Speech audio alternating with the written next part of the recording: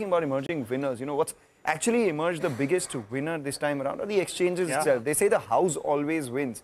Nimesh, you've been talking ad nauseum about how exchanges have strong fundamentals behind them. True. Is there more to go?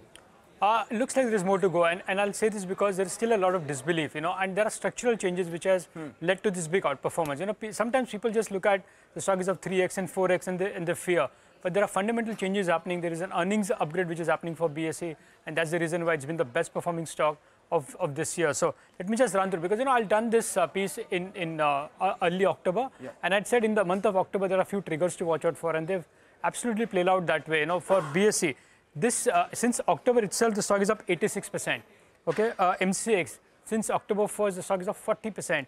And IEX, which has been a laggard in that pack, is up 4.5%. I'll come to individual reasons for all of them. The first is BSE.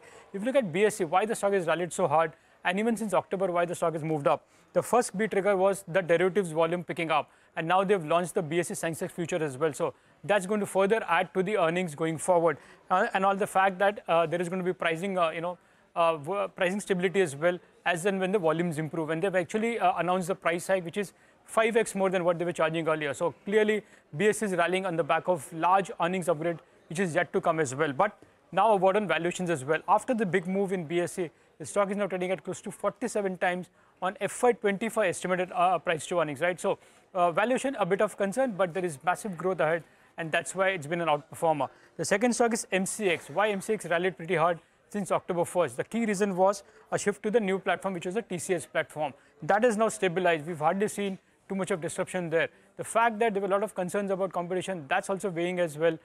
So again, that is something which is not going to come so soon.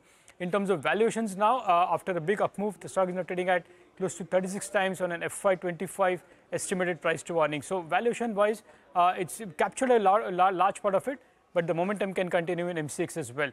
Now, the third one is IEX, and I want to focus more on IEX because that's been a rank underperformer in the exchange platform space. And there are reasons for it, right? There were regulatory overhangs because of which the stock was not doing good. Remember, there was a strategic seller as well. Dalmia Bharat owns a large chunk. They're still, after selling 4.5% last quarter, they own nearly 8% stake. So that overhang will continue. But for IEX, there are a few important triggers to watch out for. It looks to me that the negatives are in the price now. Any positive surprises can see a big re-rating, and those could be, there could be market coupling, that could be a reason to watch out for. There could be some clarity on MBD as well. So that's a big trigger to watch out for. In terms of valuations, relatively compared to the other exchanges, relatively cheaper at close to 31 times on FY25 estimated price to earnings. So while there has been a big move in MCX and BSE, largely because of the fundamental reasons, watch out for IEX as well going forward.